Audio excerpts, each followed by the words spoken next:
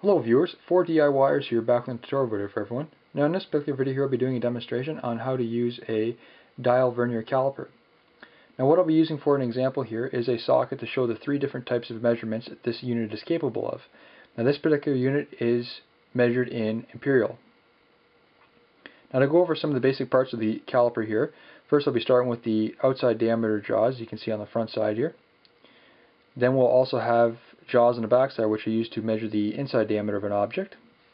Moving down to the bottom side of the unit here, we also have a depth probe which can be used to measure the depth of an object. Then moving over here we have a lock here which is used to lock the slide back and forth.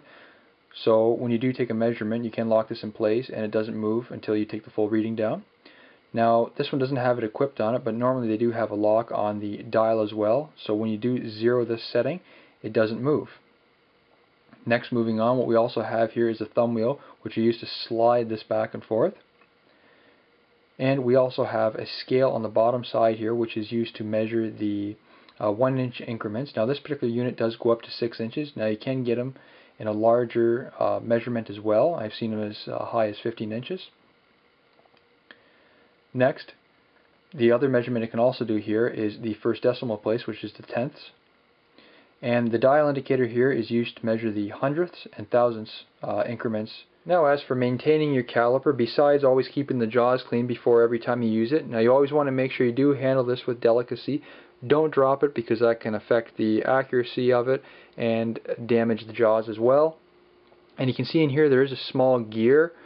And what this does is this operates the dial itself. Now you always want to make sure with any caliper is just add a little bit of lubricant oil to here just to ensure that everything does work correctly. You don't want to add too much where any debris, if you're working around a lot of metal shavings and such, where that's going to stick inside there as well. If you do find that is sticking inside there, you can go ahead and just use a little bit of cleaner to spray that out and then apply some lubricant again. Now every time before you start using your vernier, you always want to make sure the jaws are clean.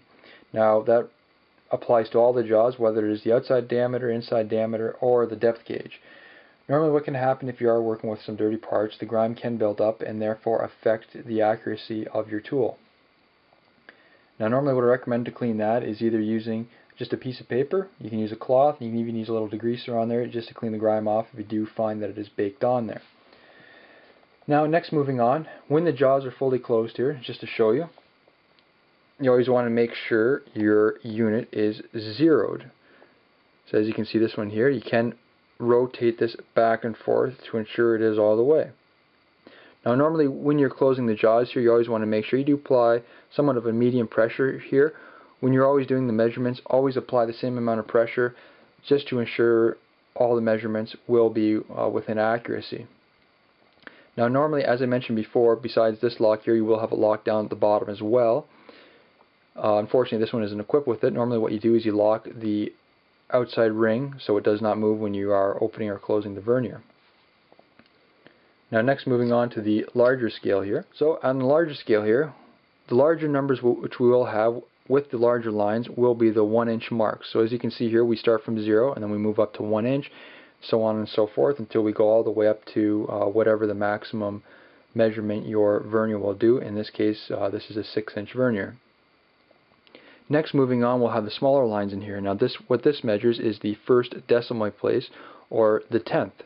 So we have 1/10, 2/10, 3/10, 4/10, so on and so forth until we go all the way up to 1 inch and then start over again.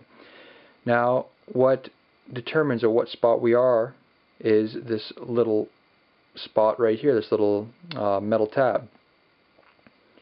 Now as you can see here, we already are past the 1 inch line, and to move on we already passed the 1/10 line, and you can also see this on the gauge as well, because every time the needle goes past 0 we move a whole tenth or first decimal place. Now beyond the 10th decimal place we also have the dial indicator here. Now what this covers is the hundredths and thousandths decimal places.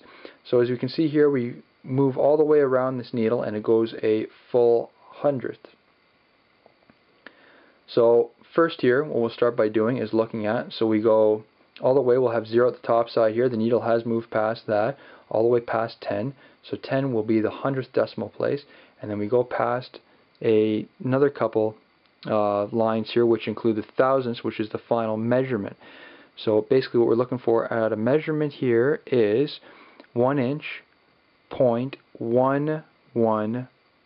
So just to go over that again here, now with the 1 inch and first decimal place, we have the scale that takes care of that measurement. Now as for the hundredths and thousandths decimal place, we have the dial indicator to take care of that measurement. Now taking our first measurement here, as you can see I've already zeroed it and I've made sure the jaws are already clean. So using this thumb wheel here, now if you are using this, you always want to make sure that the lock on the back side is loose, because you will find it does open or close hard. So you always want to make sure that is loose and that is not tightened down just yet.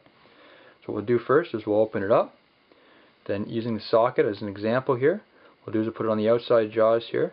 Now we want to make sure there's a medium pressure here. I wouldn't apply it too light because you want to make sure it is on the object. We also want it to be too hard on it where it's going to not move freely here in the jaws. So what we'll do there is take the measurement, come around to the top side here, and lock the jaw into place. Careful not to move the caliper there. Pop that out and then take the reading. Now as you can see with this measurement here, with reference to where the jaw is located on the scale, you can see it just passed the 6/10 mark. Now we're still under 1 inch. You can see, hopefully you're able to see on the camera here, it might be just slightly hidden in behind the dial indicator portion here, but we're still under 1 inch anyway. Moving on then, when we look at the scale on the dial indicator itself, we can see we're past 60, so that will give us 6/100ths of an inch so far. So far we're left with 0.66, and then moving on to the final number here, when I said it was past 60, then it went all the way up to 67, which the 7th is the thousandths number. So we're left with a final number here of 0.667 thousandths of an inch. So next, moving on, you want to make sure this lock has been freed so you can close the jaws back up and it doesn't put any drag on the unit. You want to make sure these jaws are clean so it doesn't affect the accuracy. Then we can go ahead and zero the dial. Next, moving on, we'll also be cleaning these jaws as well to make sure they are clean, because we are doing an inside dimension. So first what we'll start by doing here is opening the jaws up. We'll take a inside measurement of the back side of the socket here, moving the socket back and forth to ensure that there is medium pressure and that we do have a good surface that we can take the measurement from. What we'll do here then is lock it back up, again move the part, and we can then take a measurement. So again, taking reference with the edge of the jaw here, as you can see, we've passed the 2/10 mark, so we're still under 1 inch.